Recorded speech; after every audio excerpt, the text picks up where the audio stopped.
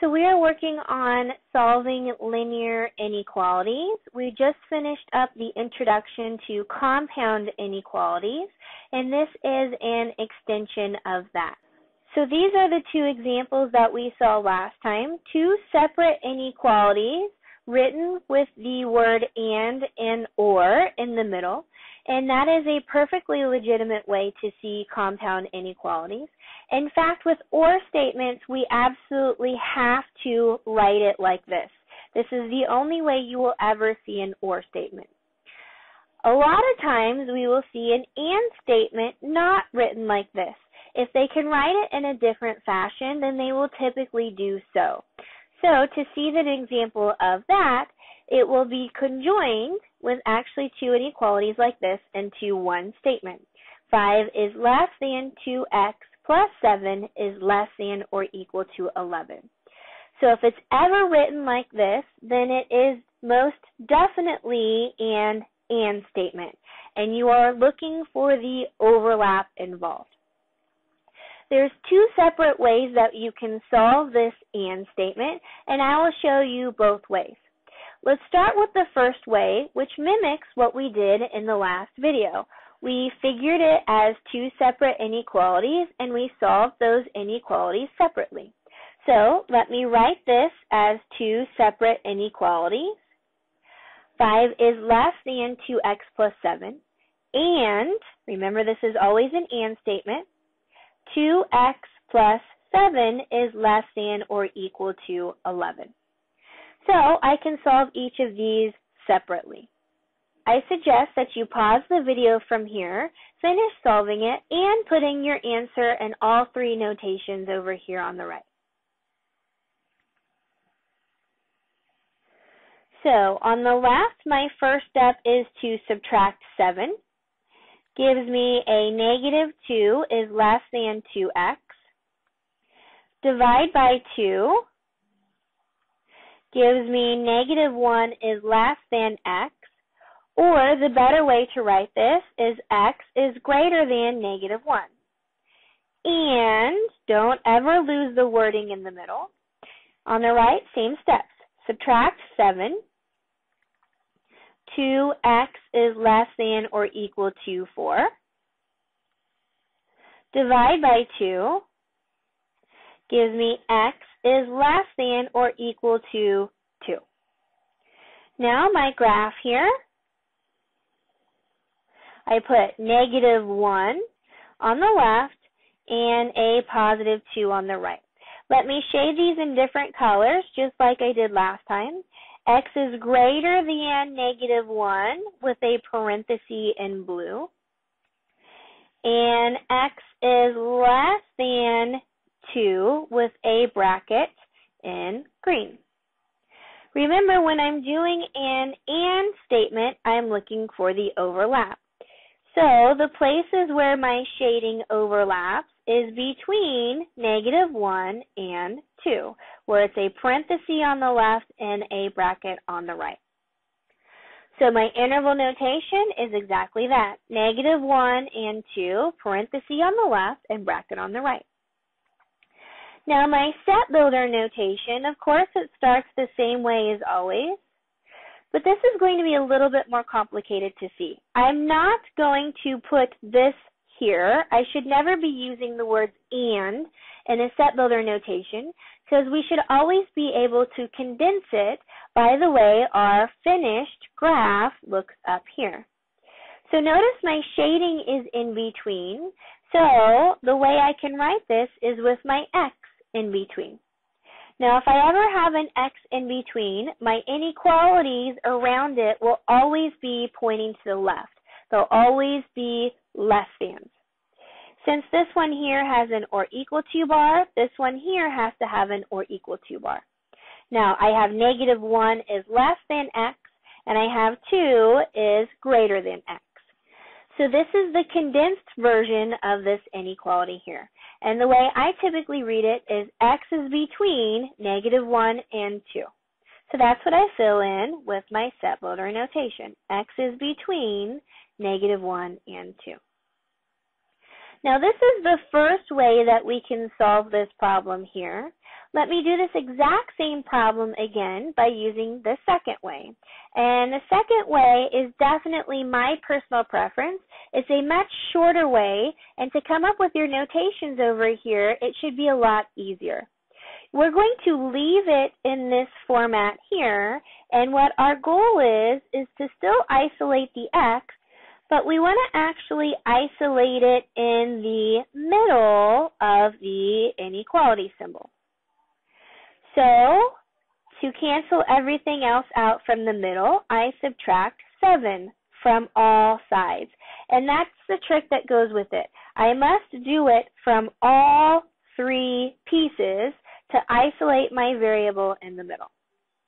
That gives me a negative 2 is less than 2x is less than or equal to 4. And then, to get rid of my 2 in the middle, I divide by it. But again, I have to do it in all 3 pieces. So on the left, I have negative 1 is less than x is less than or equal to 2. And notice this is the exact same solution that we got the other way, but we don't have to do any manipulation to get to that point. That is just our final answer. So our graph from there is shading in between negative 1 and 2. Negative 1 has a parenthesis, 2 has a bracket, and we shade in the middle. Interval notation, of course, is the same thing. And set builder notation, we just write down what we have. Now I have one more example of a compound inequality in this fashion. It's a little bit more complicated because there's a fraction involved. But I suggest just using that magic trick that we've seen multiple times before and going from there. So I suggest that you pause the video and see if you can get the answer to this problem.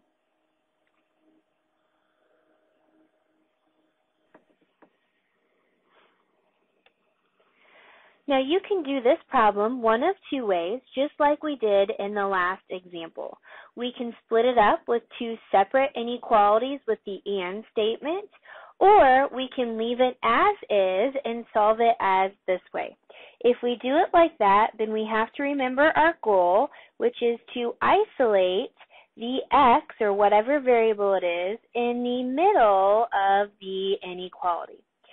So we need to do opposite operations to cancel everything else except for the x in the middle of this inequality. Now, when I see the middle here, I see a fraction, and I can actually do that a couple of ways as well. Since I only have one denominator, I can write this as 2 separate fractions and go about it that way. Or, as I suggested before, I'm going to use that magic trick. So the first thing that I want to do is get rid of my fractions throughout this problem. So I need to do that by multiplying by the LCD. Well, I only have one fraction here, so my LCD is the only denominator that I see. So if I multiply things by negative 2, it will cancel out the negative 2 in this denominator.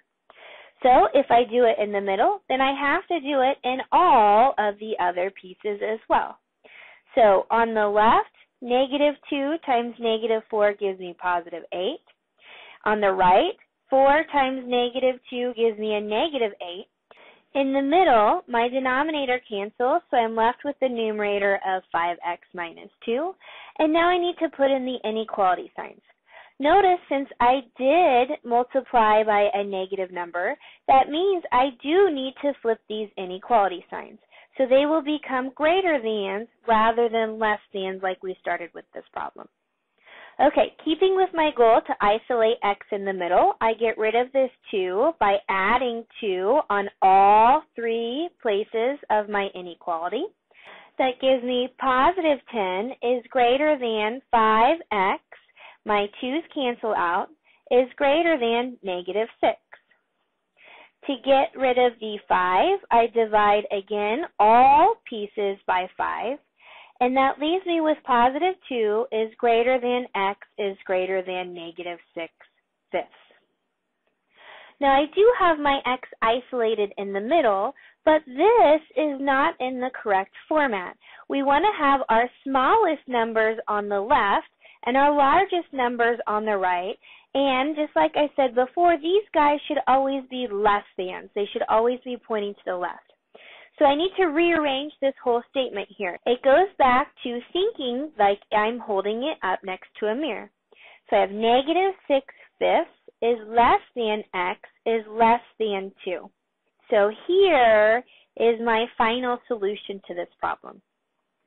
So the notations that go with it, first my graph, negative 6/5 on the left, positive 2 on the right, should replicate what I have over here in my solution. My x is in between, so I shade in between.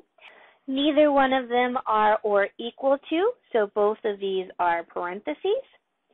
So there's my graph. My interval notation mimics the graph. Parentheses, negative 6/5 up to 2 with parentheses.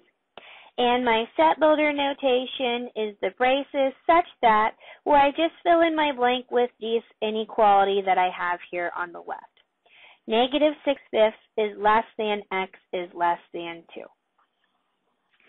So I've just finished a couple of examples of an alternative way to write compound and inequalities. Remember, if it's ever written in this fashion, it's an and statement. You can solve it separately, but I suggest you go about doing it this way, where you isolate your x in the middle of your inequality. And so this finishes up the whole set of videos of solving all linear inequalities. Compound like we've seen in the last two videos, and just basic inequalities like we saw before.